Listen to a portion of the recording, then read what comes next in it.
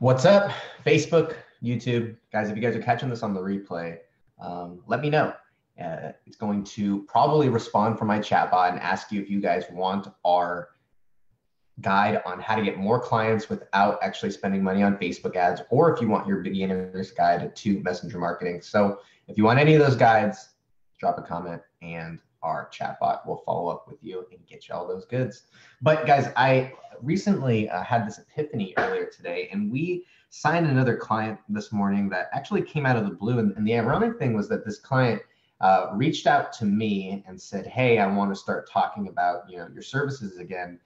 Booked a call, and then on the call, actually initiated the whole process. And I was kind of taken aback because I didn't anticipate that we would be closing a deal and signing it right away. But what it ended up happening is that because of this thing that I'm going to talk about today, they ended up basically accelerating the sales process for me. And it made it the most easiest sale ever because I didn't actually have to sell anything. And so we're going to talk about how that happened. We're going to talk about the main thing that allowed that to happen. But I want to make sure that this gets shared out in all the right places. So guys, I always appreciate if you guys catch any of this stuff and you guys are enjoying any of these live videos, that you guys, the likes and loves are always helpful because they tell the good old Zuckerberg, the good old YouTube people that this stuff is valuable. So I will always make that quick plug at the beginning because it definitely helps. So I appreciate that. If you guys have any questions, make sure that you guys throw those down there as well, and we'll make sure that we answer all those. I think that this is so important because of a lot of reasons, right? I think a lot of people really struggle with being able to generate enough clients, right? And being able to generate enough business to be able to sustain themselves. And I know that this was a reality for our agency for a very, very long time. I wish that I was someone who, like some of these, stories you see where they shot out of the gate in their first month around, they did $10,000 in revenue, but that just wasn't the case. It was really a grind, and it was really a building process where I'm very fortunate now that we have too many clients where we're actually bringing on more people onto our team, and we're going to be building out the HD marketing team and the Millennial Skills family. So I'm excited about that privilege, but it wasn't always like that. There were days where we were really scrapping and really fighting to get every dollar in the door, right? To get every possible client that we could, because we were just fighting for our existence and fighting for our lives at that point. So I know what that is like. And what I'll share with you is very, very interesting, is that one thing that has paid off time and time again is the relationships that you have with people. And Matt, Sog, what's up, guys? That's really what the secret is that people aren't talking about is relationships. And I can point to tens of thousands of dollars of revenue that was built for my agency that came not from cold calling, not from cold emailing, not from Facebook ads, not from any of that stuff, but simply came from developing quality relationships with people and creating real bonds and creating real connections with people. And I found that those are the strongest bonds. And I mentioned at the beginning that we signed a client today that reached out to me. We didn't do any prospecting, any follow-up or anything like that. Reached out to me and said, "Hey, I want to talk about, your services," booked a call with me. And then today, by the end of the call, we were talking about what the next steps were for them to become a client. And the thing was, what I was so taken aback by was that I did not have to put any energy into that. I didn't have to put any, there was no follow-up. There was nothing on my end. It was really just about establishing quality relationships and quality connections and letting those work themselves. So I'm curious if this is resonating with anybody, because I know for me, maybe you guys can't hear me, huh?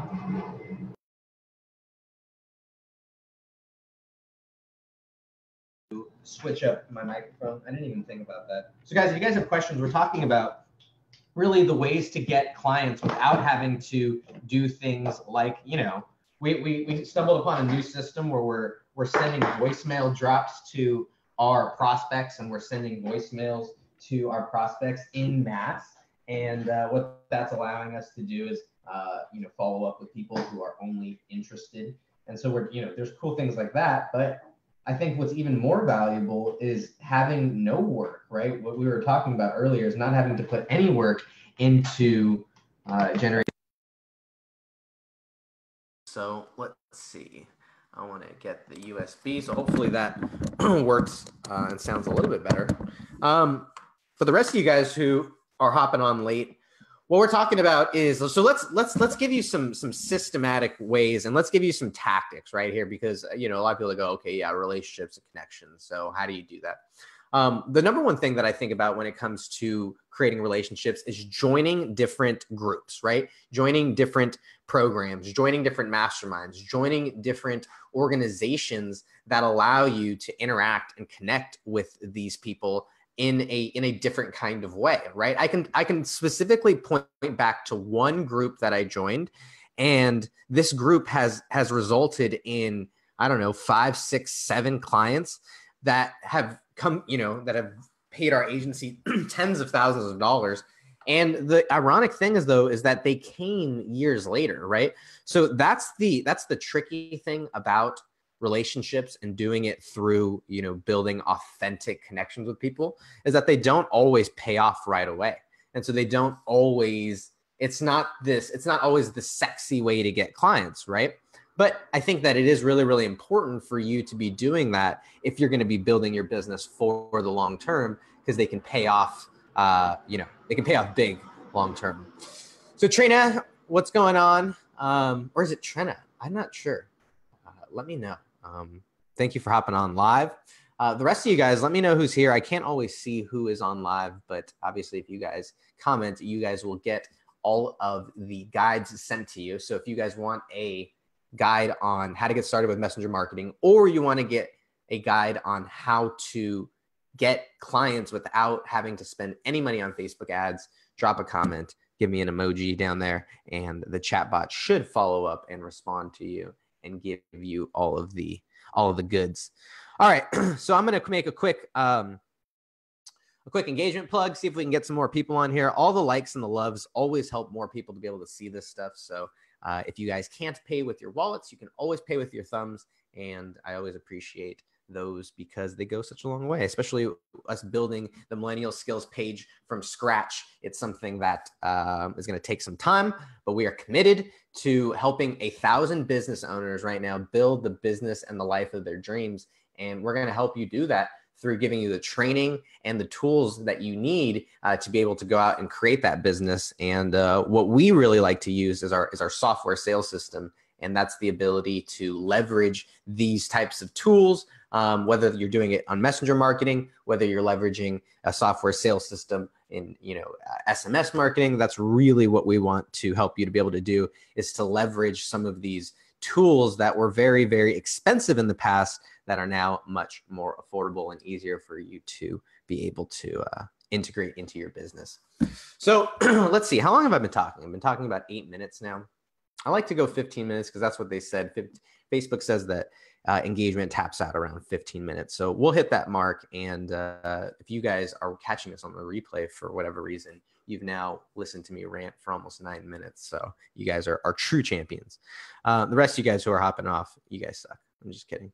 Apple, Chedrick, what's going on? Thanks for hopping on live.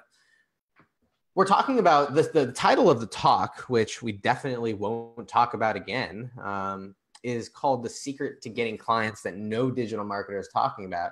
And it's really relationships, right? It's creating authentic connections. And it's evident, right? It's like, I guess the reason that no digital marketer is talking about it is because it's not very sexy, right? Building quality, authentic relationships isn't very sexy. Because maybe it takes a long time, right? I mentioned that some of these deals, right, that are paying our business thousands of dollars a month, don't come to fruition until years later. So that's not very sexy, I guess, in terms of immediate return, right? But I think when you start to create those things and those opportunities come now to you, it makes it a lot more valuable because you can you don't have to put out the effort or time or money to drive those conversations, they can actually come back to you. So I think that's really huge.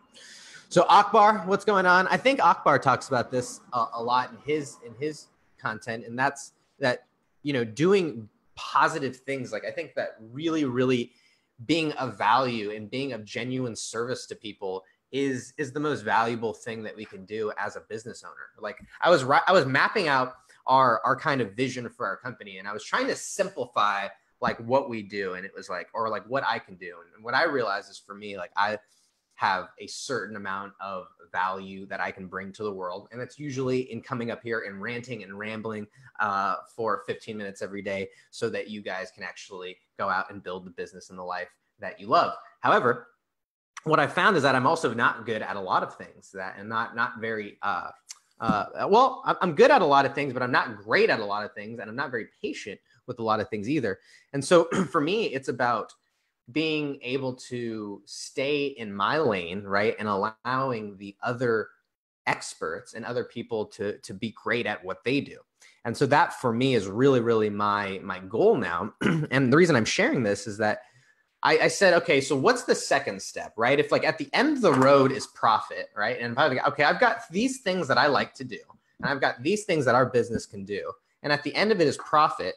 In the middle of it, like what I wrote down was not like products or services or anything like that. What I wrote down was value creation. And that was really like when it comes down to making money, right? To generating profit, to generating revenue, it comes down to creating value, right? Both on a individual level, whether that's through a person or whether that's at scale. This video will get shared out. We're going to have it go, we're going to start putting the reason that we're doing it on the Millennial Skills page is we're going to start putting some money into the videos, and, we're going to start hitting some new people. And so you'll start seeing some haters come along and yada, yada, yada. And the whole thing is they'll be like, why the fuck are you wearing a stupid panda hat and blah, blah, blah.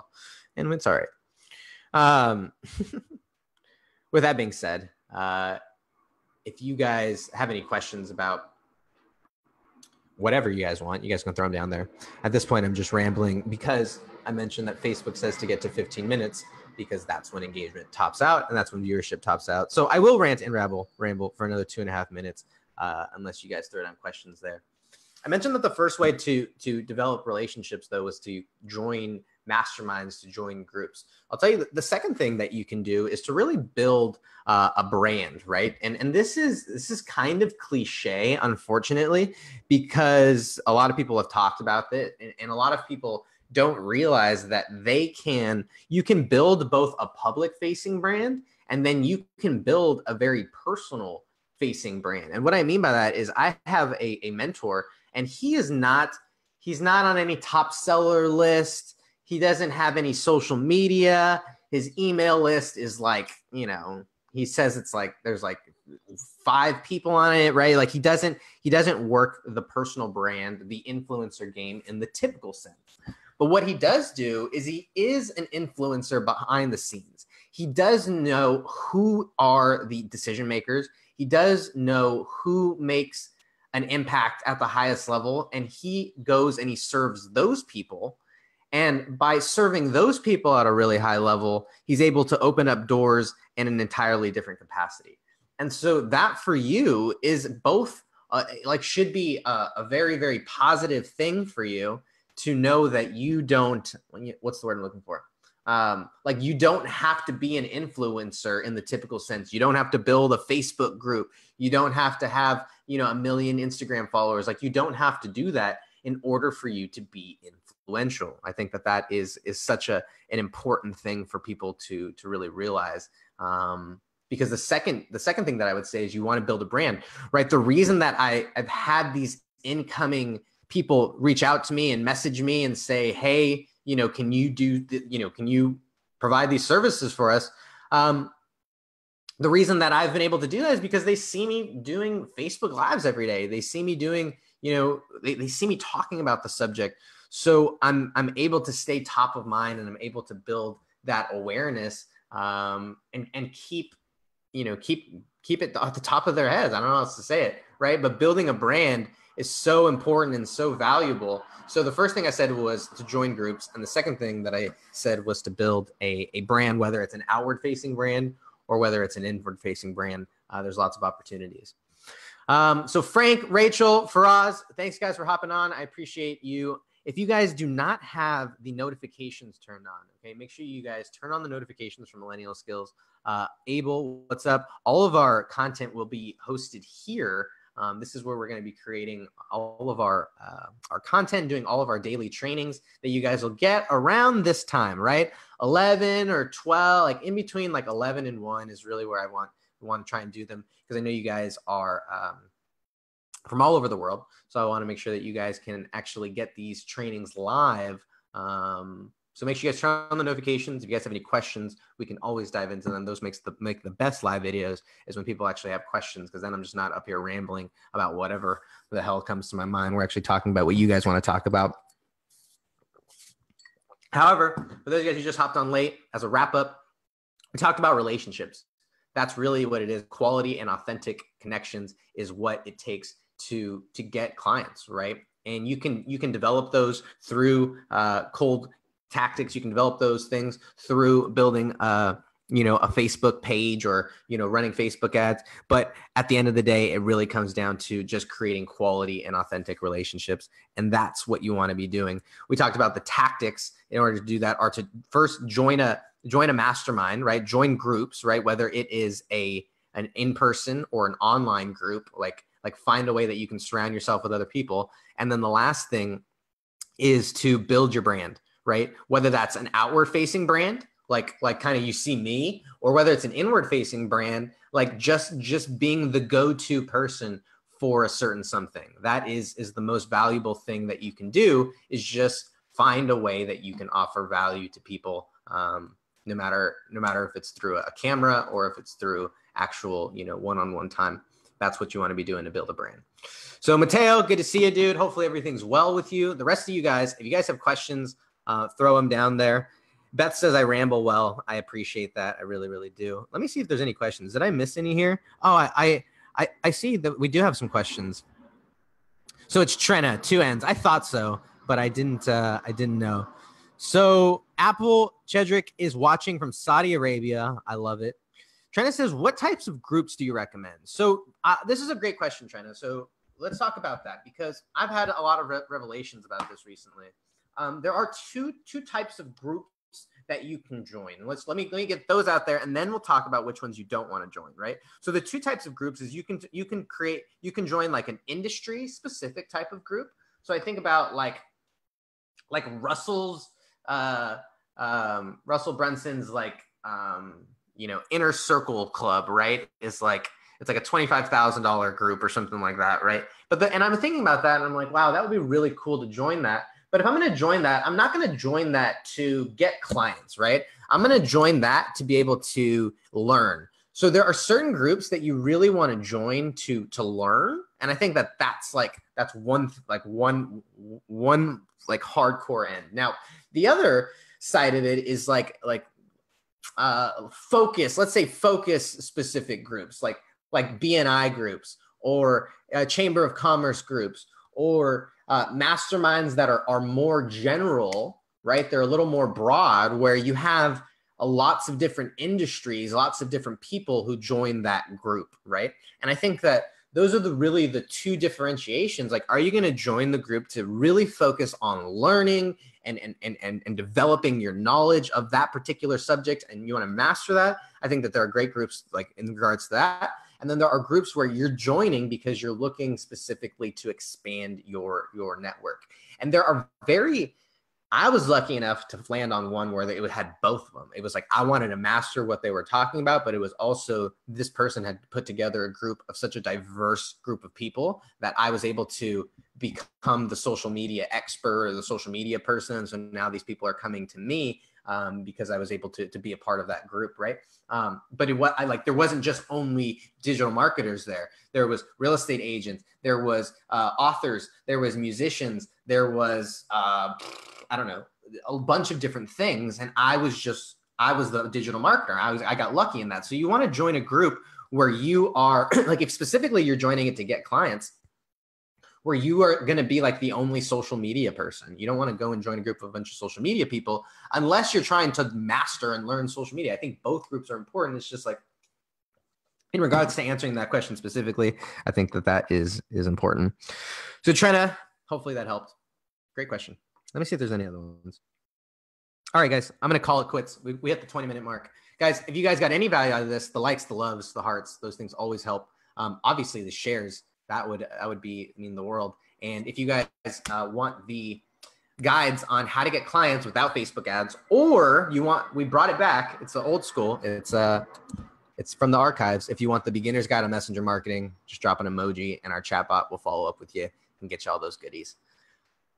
All right. I talk a lot, huh? All right. I got to go. I got to call it one. See you later. Peace.